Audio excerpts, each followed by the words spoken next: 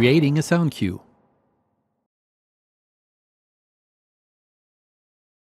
In ADX2, sound effects, dialogue, and music are all implemented using sound cues. In this tutorial, you will learn how to create a simple sound cue in Atomcraft.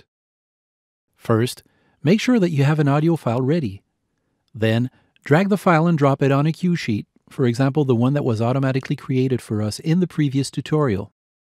And that's it. The cue has been created and now you can press play to hear it.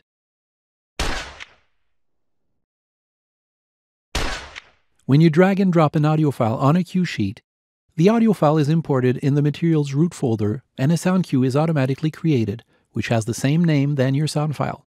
Of course, you can also import audio files from the Windows Explorer. Go to the Materials panel and right-click on the Material Root folder. Click on Add Material, then select your files and click Open.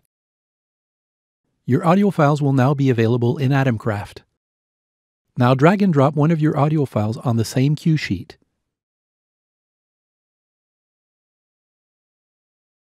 As you can see, a new cue has been created in that cue sheet.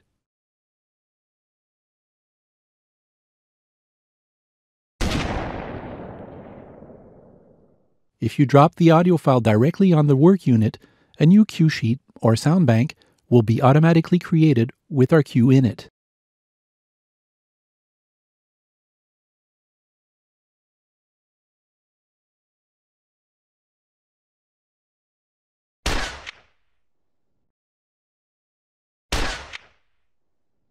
You can also drag and drop several files simultaneously to create as many cues as there are files, like this.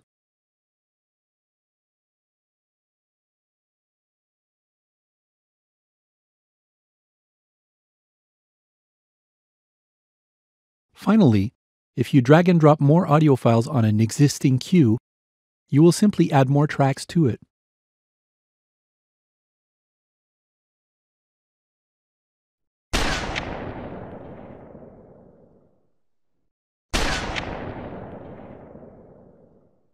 More on that later, but as you can hear in that case, they are all being played simultaneously.